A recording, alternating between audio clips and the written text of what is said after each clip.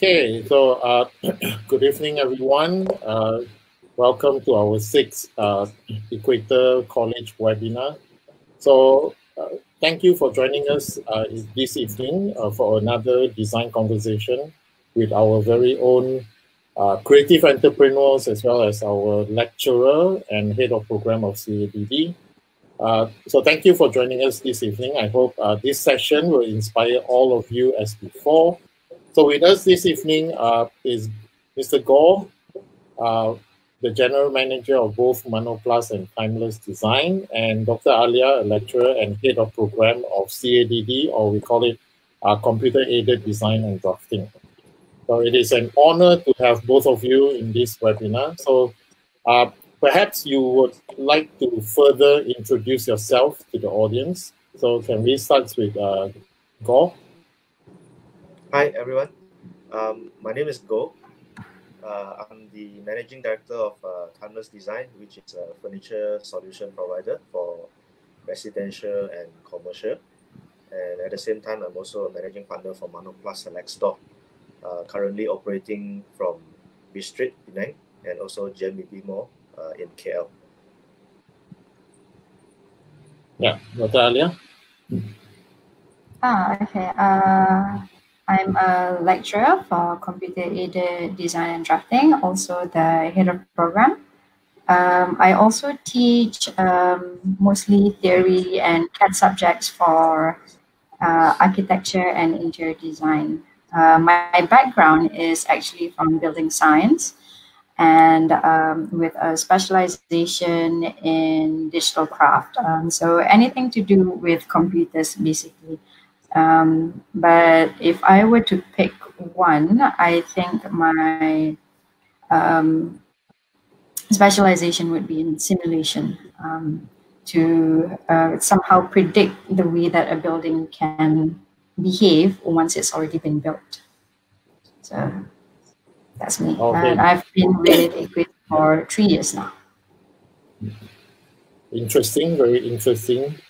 So today, tonight, this evening, our topics will be in furniture and space design. So when we talk about furniture, furniture is often thought to be the accessories of a home, right? So how well do you think they complement each other in the living space? So Okay. maybe we can start with Dr. Alia.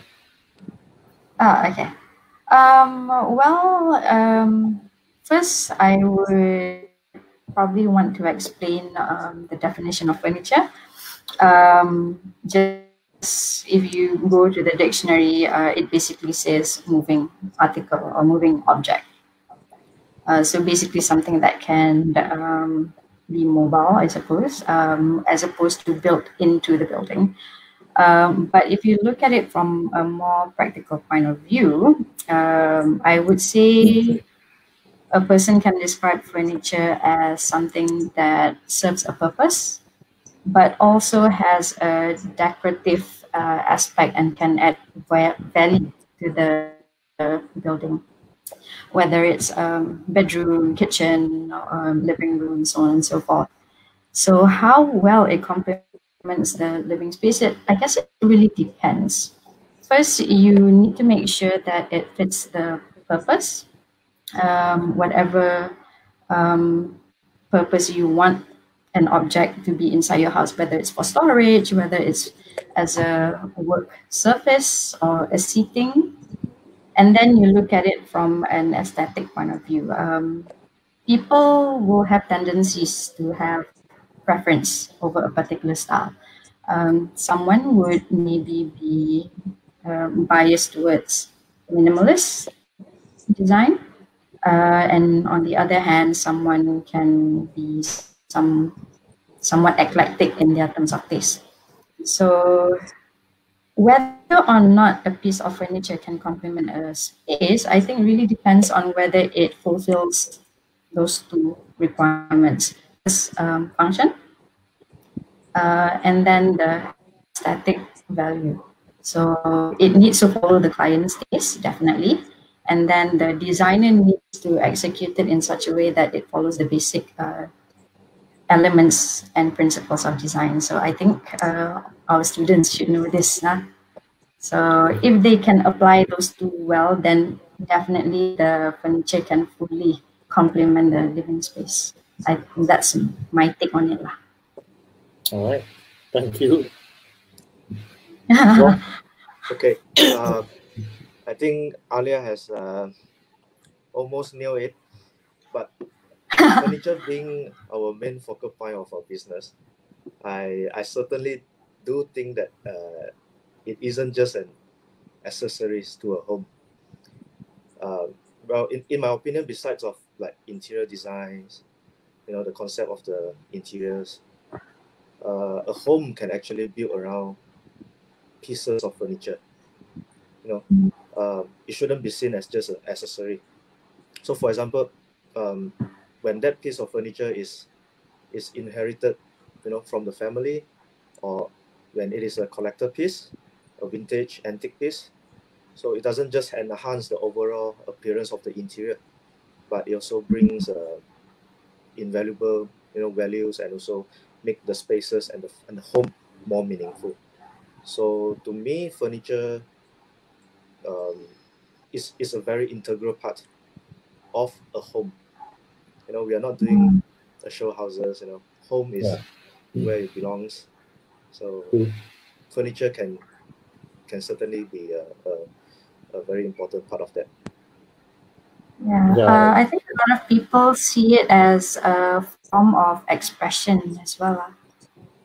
They Yes, express themselves through furniture. yes, definitely. Because of course, furniture is you buy a furniture because you want to use it, you want to sit on it, but when that piece can bring more meaning to you, to the home, then it can be the the statement piece. Yeah, it's a characteristic of your home, right? Yes, this is yeah. Thank you. It's very insightful. So the next one is to Dr. Alia. So because from your profile, it really attracted me when you say that you completed your studies in New Zealand, specializing in digital craft. So what is digital craft actually? Okay. Well, back then, there wasn't as strong of an emphasis on computer use when I was doing my degree. So digital craft was something of a new thing almost. So when I was doing my bachelor's in building science, there were a few, I would say, specialization that we can choose from, ranging from management, from let's say surveying, designing. Me, because I found that my strength was more towards using the computer. I was quite a gamer back then, so I love the computer. So I chose digital craft because it just gave me more time to work on the computer. What I learned was a lot of different softwares. Actually, it was a mix and match of a lot of things. I did 3D Max, SolidWorks, Revit, AutoCAD, ArchiCAD, the popular ones back in early 2000. So when you combine all those courses together, they give you a specialization in digital craft. So even my final project revolved around how we can integrate the use of computers into simulating a real life building. So my final project was actually assessing how a gym functions. Okay, I had to count every single appliance in the building, and I had to figure out how long they were on for and how many kilowatt each appliance takes up, and calculate or predict the electricity bill for that entire year, and then develop a new case study to optimize it to save energy. So it was quite tedious, but with the use of all the softwares that I have learned, it was manageable. So that was quite interesting because I was actually working in hand with energy auditor. So not really a creative project, I would say, but still important lah, especially when you want to consider how our country is moving towards green buildings and sustainability. So yeah, that pretty much wraps it up. Oh wow, that's very interesting. Something new that I have learned myself. So for Goh, having a background in business and marketing, so is venturing into furniture and design business a challenge to you? I actually started out in the furniture industry when I was 22 years old. So it was like 15 years ago. So when I first graduated, I always wanted to go into advertising. Okay. Because, advertising or HIV, very cool. So my second job, I ended up taking up I had an opportunity to work with one of the best furniture companies in Malaysia. So, but at that time, the company wasn't in good shape. So there were difficult times, and I was hired as a management trainee, and I did everything. I was the personal assistant to the CEO. I helped them handle the export business. So I do basically everything. I even go to their retail stores, to stand in for their full-time staff during the weekends. So because of the opportunity to get involved in a lot of aspects in the business, I think that helps me, that eased me into getting familiar with the furniture business, the industry, better and faster. So, and one thing I was fortunate to do I was able to help out their retail front, their business for retail. So that also helps me a lot in getting first-hand knowledge from the customers. That certainly helps me a lot in helping me to understand more about what is furniture, especially when I was so fresh back then. So yeah, being able to be one-leg kick has really helped me a lot in getting known, and the interest grow over time. So I cannot leave furniture now because of my, so yeah, that's how it leads me into this industry. All right, interesting. So we have both point of view, and both of you are venturing into design, interior design, furniture design in a very different way. So when we say about furniture, it's such an important role in a space, especially when it's functional and things like that. So what is the major factor a good furniture must have? So perhaps, perhaps both of you can answer this. Okay. Maybe we start with. Maybe we start with Goh. Okay. To me, a good piece of furniture should be able to last for a long time in terms of quality and also from the design perspective.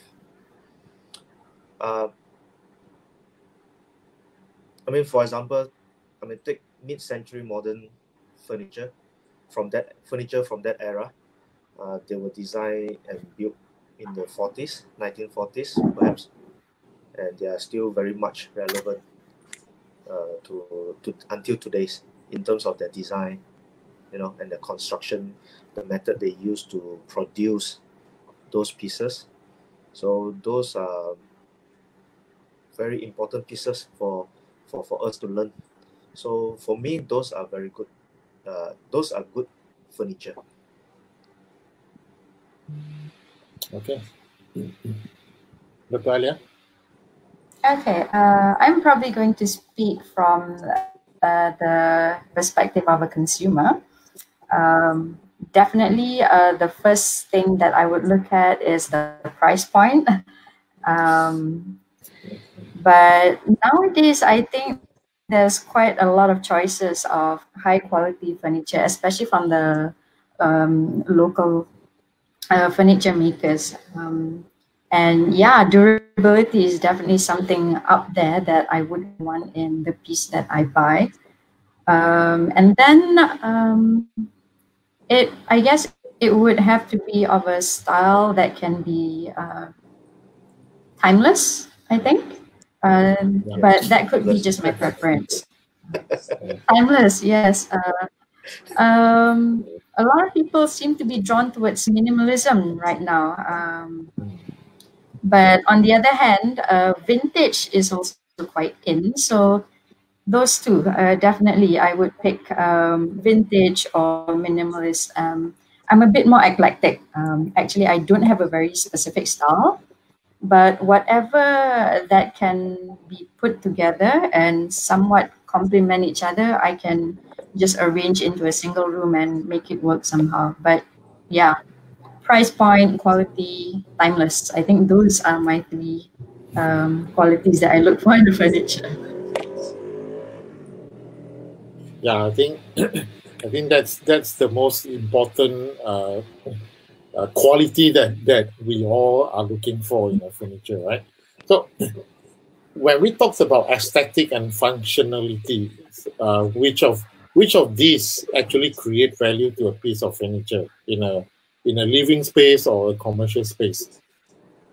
Because some people they will look at the aesthetic aspects of the furniture in order to choose, but which one is really uh, the value of that piece of furniture? Because in the old days, people only look for the functionality, but today, because of the competition, because of the varieties, choices in the market, so would it still be aesthetic or functionality, or both of them has to be considered as the value of the furniture? Perhaps Dr. Alia would like to answer this first. Function or aesthetic? Yeah. I would have to say both. I don't think I can sacrifice one for the other. Yeah. I mean, if I'm looking for a piece of furniture, first and foremost, I would have to need it in the first place. If I don't need one, regardless of how beautiful it is, I probably won't go out buying it. Okay, so for me, function definitely plays a role. And then aesthetic, yeah, I think aesthetic is also important because let's say if I need a set, a dining set, let's say, and there's a lot of choices, but if I can't actually find the one that really speaks to my soul, I wouldn't get one. I would probably put it on hold and wait until I find the right one. Because I'm the kind of consumer who would not carelessly spend money. Okay, I will look for something that can last a long time, that can fit into whatever design that my interior might have in the future. Maybe I would want to renovate or I want to change the paint color of my walls. I would need to make sure that my furniture will somehow still fit into that environment. So I think for me as a consumer, I would still need both qualities to be satisfied by the piece of furniture that I'm going to buy. Yeah, I can't settle for one. I need both. Okay. Yeah, Go. I do agree with Dr. Alia. I think both aesthetic and functionality must be coexisted. Hmm. Just to borrow Dr. Alia's previous comments, price points is indeed a very important aspect in determining a good piece of furniture because it must be value for money. Because when an overpriced piece. Yeah, it may appeal to certain audience, but it may not appeal to everyone. So a good piece of furniture must be able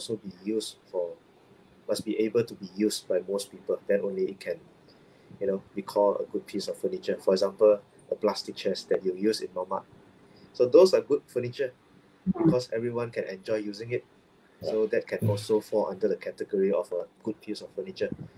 So it certainly meets the functionality requirements. Of course, the aesthetic might not be there. So, but somehow aesthetic and functionality must be coexisted generally. For example, when you're designing a dining chair, you must have the proportion to create a good dining posture and comfortable to sit for long hours or over the dining. So, but as well, it's light enough to be lifted so that when they stand up, they want to move the chair, it's easy for them to move the chair. So these are all the functionality requirements. And yet, with the demand design, it must be good looking. So I think both are equally important to me. So I cannot choose one of them. Okay. Yeah, same. Yeah. Same as well, because when even if I wanted to buy a furniture, the first thing I would think of is the characteristic, how this furniture give the characteristics in the style that I have, right? So Yes. earlier, Dr. Alia, you mentioned about minimalist, where people now are a lot of people are now going to minimalism, So it seems that every catalogs that you look at, or maybe showroom that you look at, it's always going to the minimalism kind of thing. So is there really a style? Is there really a very a very established style that people prefer or desire today?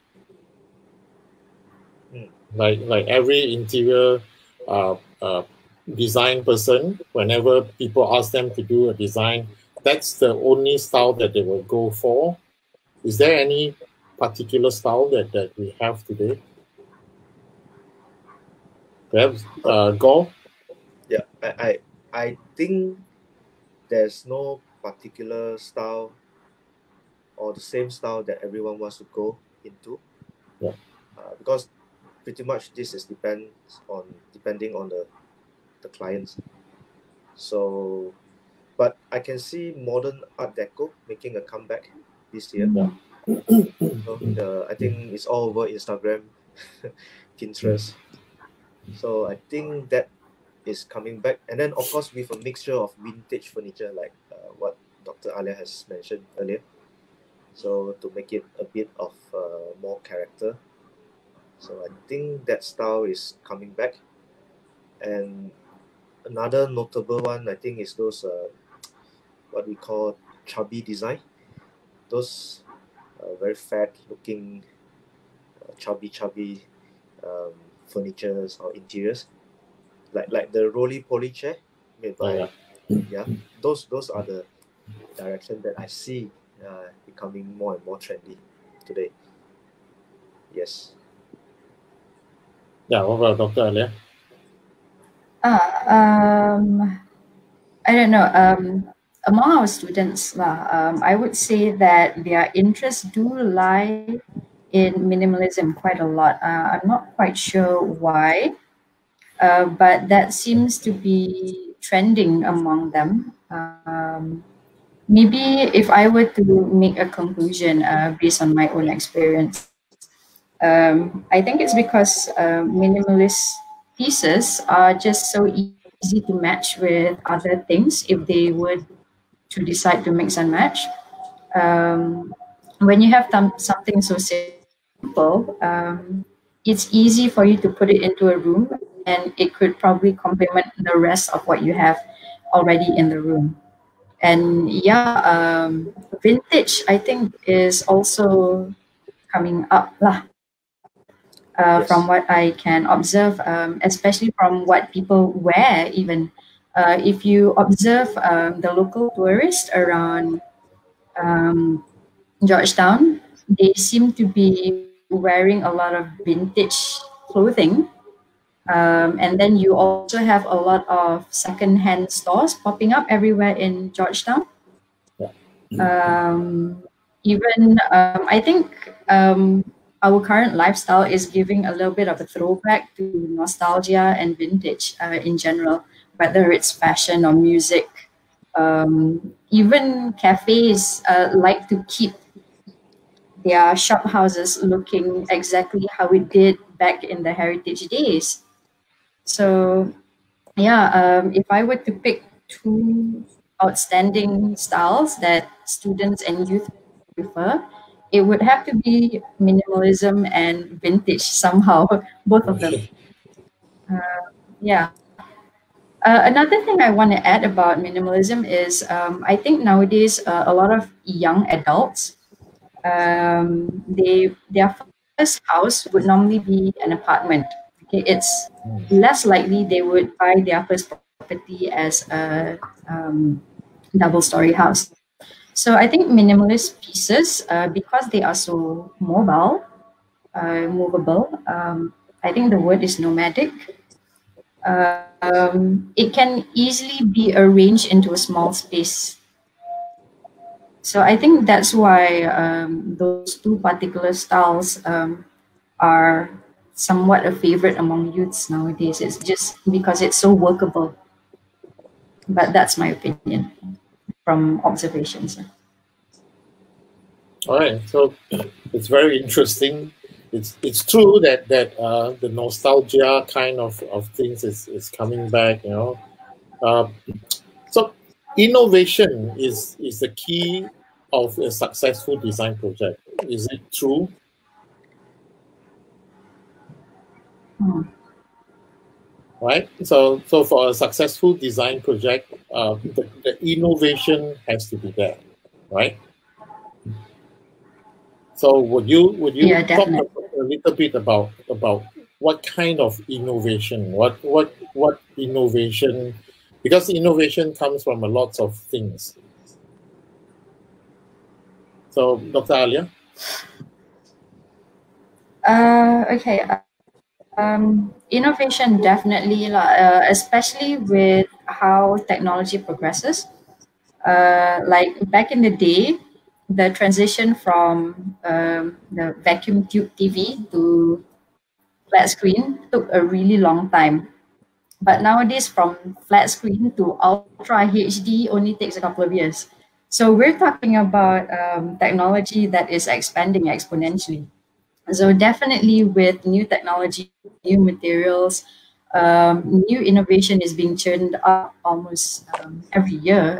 You go to an expo and you will see new things that you have not seen before in the industry, no matter which industry, in building construction, in software, computers, and I believe even in furniture design, there will be new materials being introduced every day. And then on the other side, rather than technology being the driver for innovation, there's also this drive to make things more usable or user friendly. Interestingly, I was talking to my father, who has an extensive background in furniture design. He mentioned that some time ago, office chairs used to not have 5 wheels. It probably had 3 or 4 wheels, but that somehow changed because they need to address the problem of stability. So the office chair design transitioned from being 3 wheel or 4 wheel to 5 wheel nowadays, which you observe is the new standard. Okay, just because there's a need for it to become more stable. I guess people working in office tends to wheel around more, so they needed to make the chair more mobile and safe. So and then you can see how human needs tend to change. We want to make things more ergonomic, more comfortable, that can improve our lives. So as our demand for products become more and more, okay, we demand more from our product, we demand more use, more function, then that actually forces the designer to think of new ways to solve these problems. I guess that's how innovation and product improvement is born. So definitely, yes, innovation is, I think, one of the primary drivers to design changes in all industries. Yeah, go. Yeah, Dr. Alia mentioned about nomadic is actually one of the thing that I've been researching lately. Okay.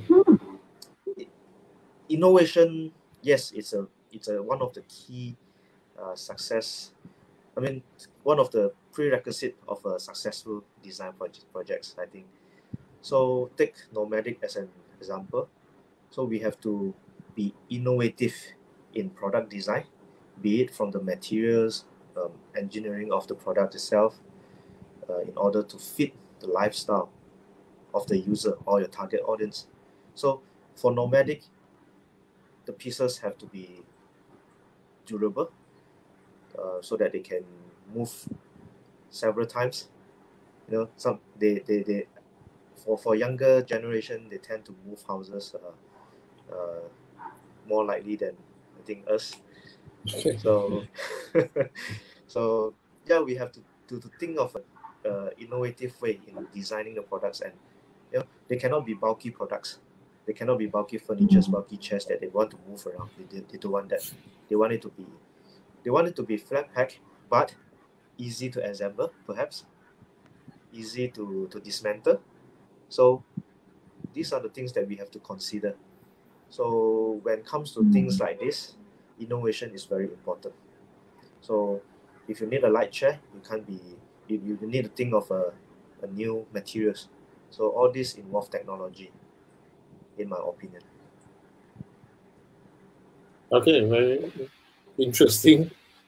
So, uh, by what is happening now in this pandemic, do you see a drastic change in the way furniture and interior businesses is operated today? Perhaps Mr. Goh wanted to start first. Uh, yes, at such times, it's tough. So everyone is finding a creative way to sell. So most people, I think, shifting to online selling is the way moving forward. But to me, besides of selling online, you know, doing it on social medias, I think there's more than that if we want to counter and be, you know, to be sustainable in such pandemic. So yeah, like what I said earlier on, product development definitely is one of the way in in solving difficult the difficulties right now. So we have to think of the user's perspective. So what do they really need? For furniture, can we really ship it through a normal courier service company? It's very hard because those pieces are very big. You can sell it online, but it's very hard for you to sell them and ship it like how you ship a t-shirt, you know, fashion accessories. So we have to think of the way that can, you know, leverage and also be relevant to today's, you know, demand and how the things works. So yeah, it's more than just selling online. So I think like if we are targeting nomadic customers, then we have to think of a way on how to ship the products, the furniture easier, reduce the likelihood of getting damaged during the process, right? And how do we ship it cheaper, more cost effective? So these are the things that we have to really think about, and not just like putting any products online and sell it like hotcakes. I don't think it's workable. Yeah, true. Right? Now, what about Dr. Alia? One thing that I realized during the pandemic is we have realized that our houses are quite ill-fitted for um, online conversations like this. Okay, Yes. this actually is a very awkward space in the house. Okay, so that's one realization that I had during the pandemic. So, in terms of online businesses, I think a lot of online businesses have come to realize that they don't need actually to meet face to face. We have the technology, is that we weren't forced to use it. So actually, consultations can occur online when it comes to design consultations with your client. And we have PowerPoint that we can use. We have animation. Some company, I think a friend of mine in Singapore, is even going into VR as a tool for consultations with clients. So that's definitely a big step in terms of his design business. Before this, he only relied on animations. So now he is going a step further by taking the client into the virtual space in which he designed. So that's one way. Another thing that I noticed as a consumer, during the pandemic, shopping was a little bit restricted because we can't really go out and meet the designer and tell him what we wanted. So I was attracted to these kind of online shops that allow you to sort of build it yourself, furniture. So, for example, they will give you a choice of, let's say we're building a chair. Okay, they will give you a few choices of the leg design, whether it's made from wood or metal, the frame, and then it will let you choose the upholstery, whether it's canvas or whether it's plastic or leather. And then it still gives the user some control over the outcome. It's not fully customizable, but the user still has this satisfaction of being involved in the design process. So I see a lot of this kind of business, or say model being around. I see it in custom watches, custom shoes, custom furniture, and I think even custom kitchen renovation. So it's a little bit like Sims. You get to choose the components that you want to put into the kitchen, and when you have it all together, they'll give you a quote, and then they'll come and deliver. So I think these kind of business models is becoming a bit more popular just because online shopping has been given a boost during this pandemic times. So I think that's one interesting way that design businesses have moved. Yeah, yeah. I also face. I mean, I also realized that there are lots of things has changed. I mean, people started to realize that they do not need an offices anymore, so they started to do a lots of things at home. You know. Yeah. So so this is a very tough question, I think, for Goh. So what if you were to hire fresh graduate? What are the qualities that you are looking for?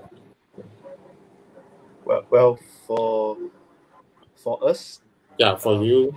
I mean, we always look at the attitude and the adaptability of the candidates.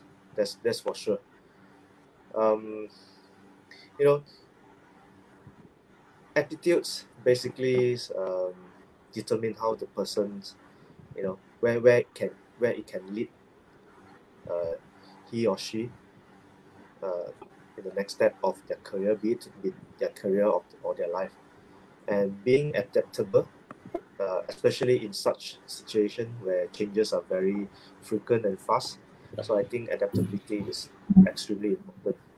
So if you can adapt to any situation, scenarios, I think that is definitely a plus point for a candidate, especially fresh graduate. So sometimes, you know, they tend to look at the immediate future, what they would get. So my little advice is, perhaps we should stay true to what we need. I mean, as a candidate, especially like fresh graduate, so for a long term future, this is the thing that I always look at. All right. So, Dr. Alia, now you know the qualities that Mr. Goh are looking for. So, as a design lecturer yourself, so how well do you think our students are prepared in terms of the hard skills and soft skills to face the real industry? Okay. The design projects that I've seen them accomplish, they have quite a varied complexity. Sorry, from basic residential spaces all up to large commercial space for their final year project. So in terms of skills, I think it's already there. And also they are exposed to quite a lot of software that I think is being used in the industry, ranging from AutoCAD up until 3D Max, sometimes even Maya, and then SketchUp, Lumion, V-Ray, all that. So in terms of technical skills and construction know-how, they might be lacking in how to say experience. They know the theory definitely, but they need to. I think they still need to gain a little bit of experience, and that I think is addressed in their internship. So when they go out, they learn how the real world works, and it's not just producing pretty drawings on their boards and renders. So they do need to address how those pieces are going to be fixed together with what size screws, and whether or not this particular component can be placed there. Is there going to be a wire hiding behind the walls? So those are the things that they learn during the internship. So in terms of soft skills, like managing, communication, they do get a little bit of practice by defending their design during critiques in terms of communication. And soft skill in terms of teamwork, a lot of the time I realize that in group work, you will have one group leader who kind of just takes over. Okay, there are instances like that. That's where a lecturer such as myself would need to step in and kind of mediate. Other than that, I think our students do get an all-around education in terms of technical skills, soft skills, and also the experience during their internship. So other than lacking experience, which I think they will only get when they start working, they're actually quite okay. This is also shown repeatedly when students are grabbed up during the showcase. They already get hired at that point. And it's quite often that happens. So I think our students are good. Okay. Yeah, good to know. Good to know. Okay, so what are the biggest challenges in the things that both of you do? Like as a lecturer, I mean, Dr. Alia do a little bit of research as well. So like Goh, you manage two two companies, right, like Timeless and Manoplus. What are the challenges that that both of you face? Perhaps we can start with Dr. Alia. Oh, okay. As an educator, especially someone who prides herself in using software and such, I find that the pace at which software evolve is just so fast nowadays. Like back in those days, if you were a drafts person and you know just AutoCAD, you're set for life. But nowadays, you need AutoCAD, you need Revit, you need 3D Max, and then Revit is even further divided into Revit architecture, Revit structure, Revit MEP. And even if you know up to an intermediate standard of all the software, you still have other competitors out there who know just as much or more. So definitely one of the challenges for me in being a Revit, especially lecturer, is keeping up with the different version that keeps coming out every year, and then having different plugins that feed into the software as well. So just the upgrade of technology, and then my laptop can't even keep up with the demands from the software nowadays. I need to change my laptop every 2 3 years rather than last time it can last for 5 years. Nowadays, no. You turn it on and then your laptop gets burnt to a crisp because of the rendering demand. Uh, So that definitely is one of the bigger challenges for me. And then secondly is probably getting the students to try troubleshoot issues themselves. Back in those days, when we were still studying, whenever a problem happens on my computer and I ask my lecturer how to deal with it, he would say, try figure it out yourself. Okay, if you still can't figure it out within like a couple of days, then you come to me. Okay, but nowadays I think students they tend to want things fast. Okay, I think it's just their lifestyle nowadays. Everything is just so fast. They want the solution fast as well. So they don't really appreciate the process of problem solving. You know, back in those days, we would have to ask people from forums. We would have to give a call to the software developer, and we had to learn things the hard way. But nowadays, you can just Google. You can find a tutorial on YouTube. So in classrooms, whenever they have like error message pop up, and they don't really want to spend time to look for the solution. So that's one thing that I'm finding difficult to convey to students, that the process of solving your problem is very, very valuable, and getting the answer instantly is actually doing you injustice in your learning process. So I think that gap between myself and the student is something that I find a little bit challenging. What about Goh? I sort of agree with Dr. Alia in terms of the world is moving very fast. Because of technology, most of the people are exposed to it's information overloaded.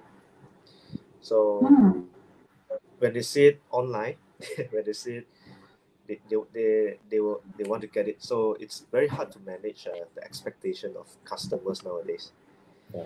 You see, so that is really one of the bigger challenges nowadays. It's the same as managing the expectation of our partners, be it our business partners, our colleagues, our suppliers. So those are equally hard to manage. So in terms of business, I think managing expectation of all the parties that we work closely with are the most challenging, in my opinion. Right, because it's very hard to keep everyone's happy. Yeah, true. Okay, yeah. basically that is one of the biggest challenges that I face every day. Yeah. Yeah, I would imagine the customer, when they order a piece of furniture from you, they expect it to arrive in like a couple of days, regardless of the complexity, right? No, they want it yesterday.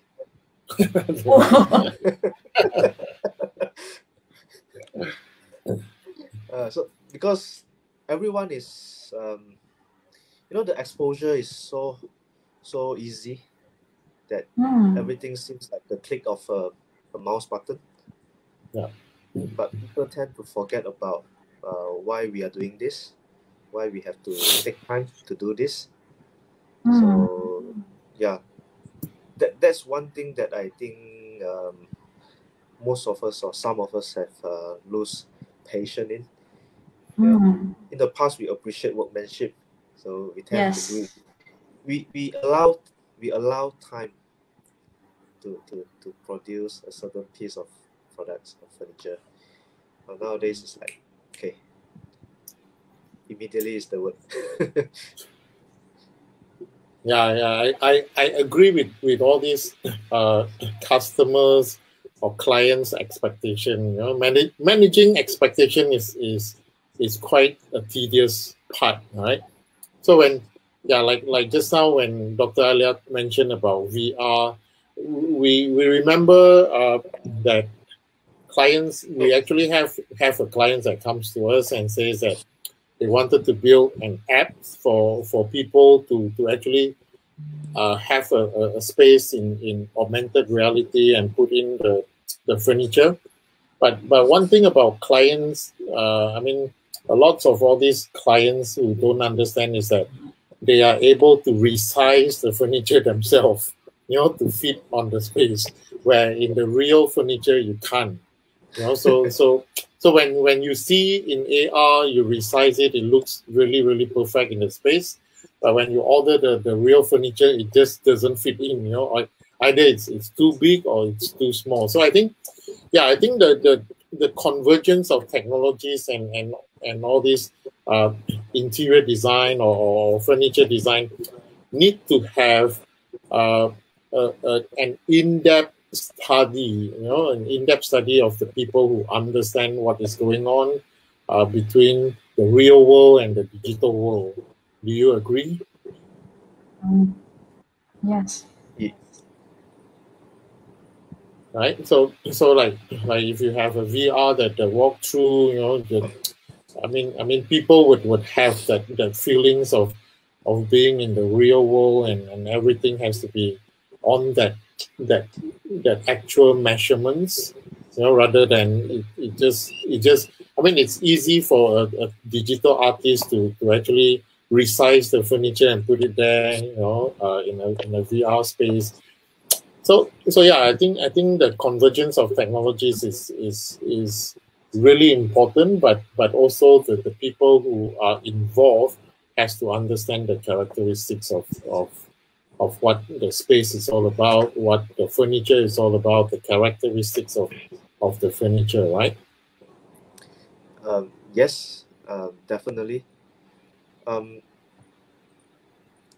Of course, technology should help making things easier. It's Yes. not complicating our works, right? Yeah, true. So earlier on, you mentioned about VR, and then Dr. Alia also mentioned about um, being online. You can see the products, you can customize. Another thing is, take for example, for people that have showrooms, so they can create a virtual showrooms, so that hotels, they do that as well nowadays. Yeah. So you can just click, and then it will guide you to their rooms, to the common areas, to the pool. So yeah, of course technology should help, but I think from the consumer point of view, they should also understand Yeah. uh, True. the limitation of technologies. So when especially when it's moving so fast nowadays, so I don't think we can really catch up every day. What's new? What's the latest? So I think it's both. So us as a, the provider and consumer, I think both of us should have a consensus. Yeah. In, if therefore that's for sure there are some like small margin, of errors. So I think we live in the real world. We are not living in a perfect virtual world. So I think again, expectation is, managing expectation is everything. So I think we should look at that way when we are converging technologies and what we do. Yeah. So yeah, basically that's what I'm thinking. How about Dr. Alia? Anything that you want to add? About technology and the industry. Yeah, we can't escape from the advancement of technology. In fact, we need to adapt to it as fast as possible in order to be still relevant and competitive. But yeah, like Mr. Goh mentioned, it's a bit of a double-edged sword. If you rely on technology too much, but you don't have a very strong grasp of how it applies in the real world, then you're just setting yourself up for trouble in the future, because you have built this virtual object that is impossible to be brought out in the real world. It just won't work. So again, the clients and the designer really need to sit down and talk about what's actually physically achievable. The designer might have a very rigid take to it because he's experienced, he knows what's workable. And then you have the client who wants something that can be modeled, but just cannot be built. So yeah, I totally agree with Mr. Go that they need to find common ground and really agree on what's achievable despite what can be pictured in visualizations like animation and VR. All right. So I think it's about time. I think we have a very interesting discussion tonight. So we have questions that comes in. Question from Xiang Si. He asks, what do you think of the interaction between furniture and space design and human physiological behavior? And do you think design students should pay attention when designing?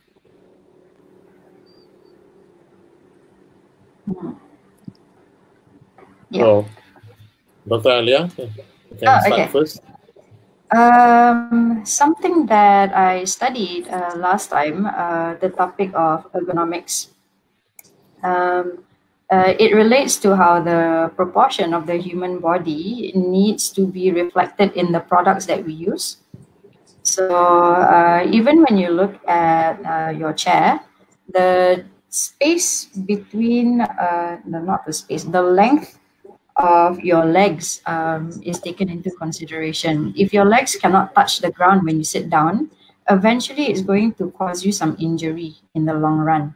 Okay, as someone who's very petite, okay, I'm only 5 foot tall. Often I find trouble fitting into normal size chairs. My legs, if it doesn't touch the ground, is going to give me a lot of knee pain, especially if I'm working for a long period of time. So here, I appreciate adjustable chairs, especially office chairs lah. So yes, you really need to understand the proportion of your client's body. Okay, someone from Europe, okay, will be able to reach a higher cabinet compared to someone who's from Asia.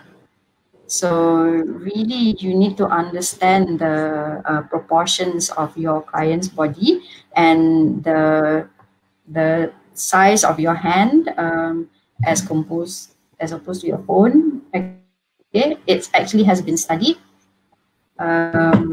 Proper proportion of your legs to the chair, your entire length of your body to the bed, everything has been studied.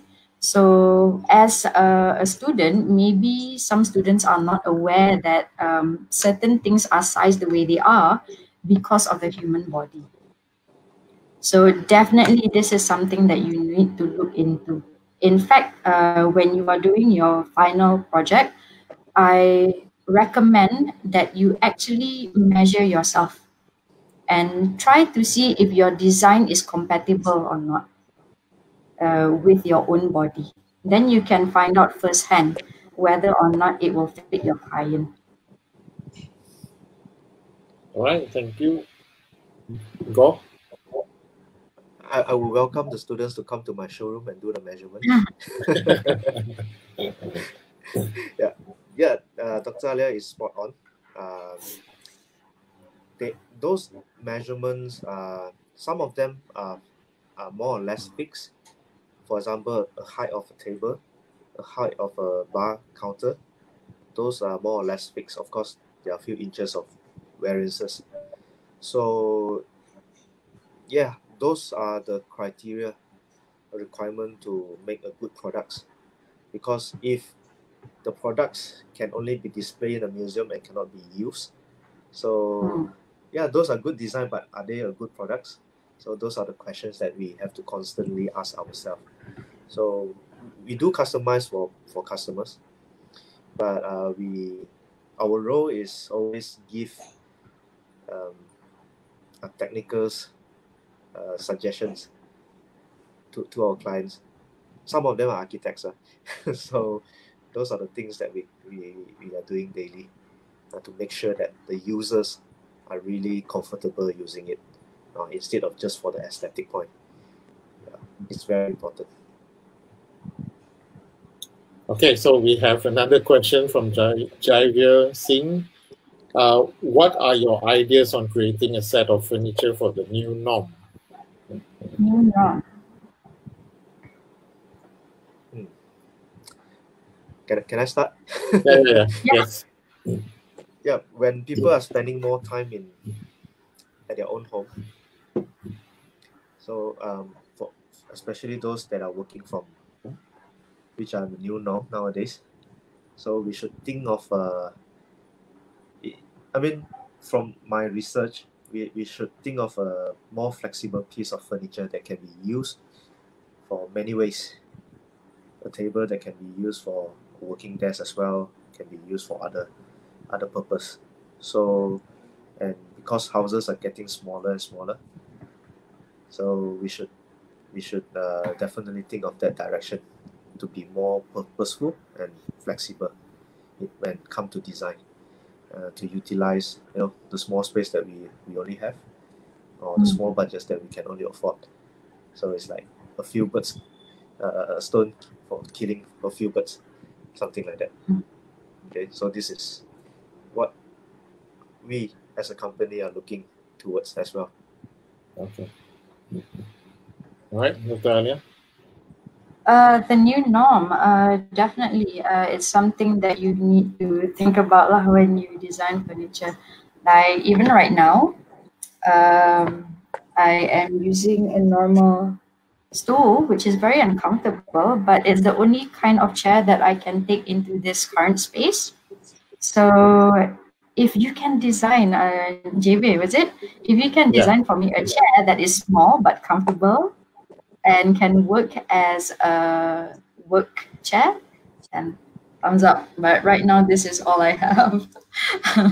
And definitely, during the pandemic, I think a lot of people are looking for multi-purpose furniture, something that we can use to dine on, but at the same time, something that is comfortable enough for us to use as a workstation.